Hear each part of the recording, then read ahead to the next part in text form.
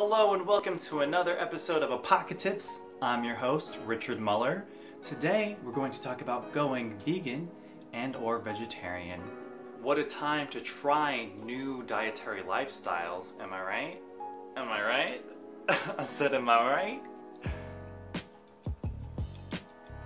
Full disclosure, I am neither vegan nor vegetarian, but I've dabbled in both, and I would say about 95% of my groceries are vegetarian, so that kind of makes me an expert on both, don't you think?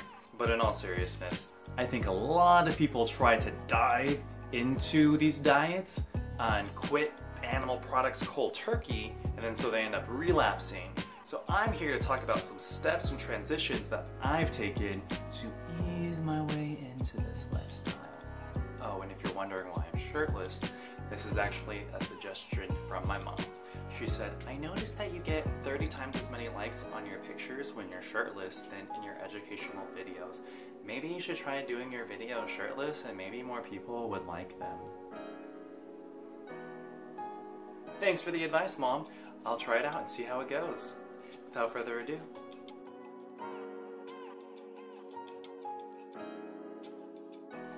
So my first piece of advice is to eat less fast food and eat more groceries that you bought at the store. It's to buy more groceries. First of all, obviously fast food is known for not being that great for you. There's been improvements over the years, but definitely overall there's still a lot of meat products inside of fast food. And when you buy groceries, you have a lot more control over what your body intakes. So let's take a look at my refrigerator to see some of the groceries that I've gotten lately. You can see here, you know, at the grocery store I can get vegan cheese or, you know, eggs, which are not vegan, but at least vegetarian. Vegan butter for cooking with. Oh, you know, I got my good old inexpensive canola oil for cooking with.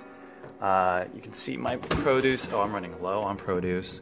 But imagine that this were filled with like other greens and lots of stuff like that. Kale would be right here, and spinach would be back there. We got some ginger so that I can have ginger with my ramen. Oh, this is empty. That's so sad. The second step that I would recommend is replacing traditional cow's milk with some sort of vegan alternative.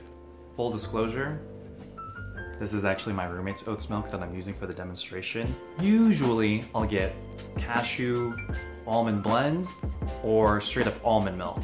The cashew almond blend has a lot of protein in it, so if that is there, that's usually what I'll go for. And it's creamier too.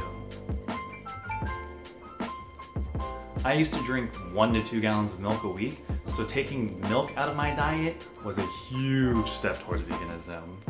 So, if you do a lot of baking, you probably need to use a lot of eggs to help keep your cakes and your pies together. But some vegan alternatives that can do that include applesauce. This isn't actually applesauce, but it's the same color as applesauce, so let's just pretend that it's applesauce. Bananas. I don't actually have any bananas right now, so pretend that this apple is actually a banana. And you can take powdered chia and or flax seeds and soak them in water, and it creates a substance that also helps adhere your pies and other baked goods together, just like eggs. My final tip are some protein alternatives for your diet.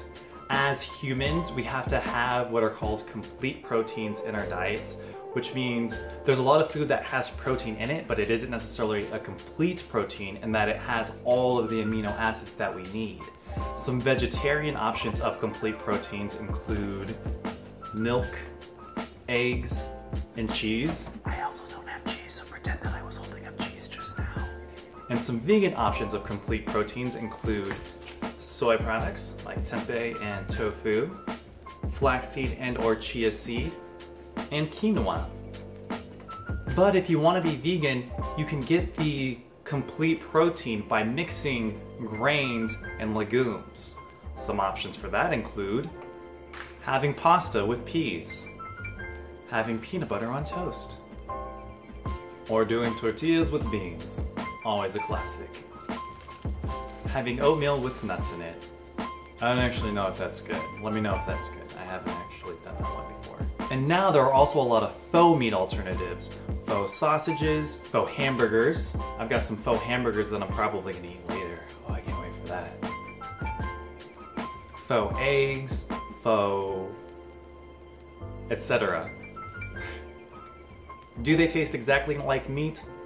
No. But they don't taste bad. Actually, the Impossible Burger does taste a lot like meat. If you haven't gotten a chance to try that, and you want to treat yourself to a meal out, try the Impossible Burger. And that concludes this episode of Apoca-Tips about going vegan and or vegetarian. As always, if you have any questions, comments, concerns, tips, advice, please leave it in the comments below. Always feel free to like and subscribe to support your boy. If you want, like and subscribe.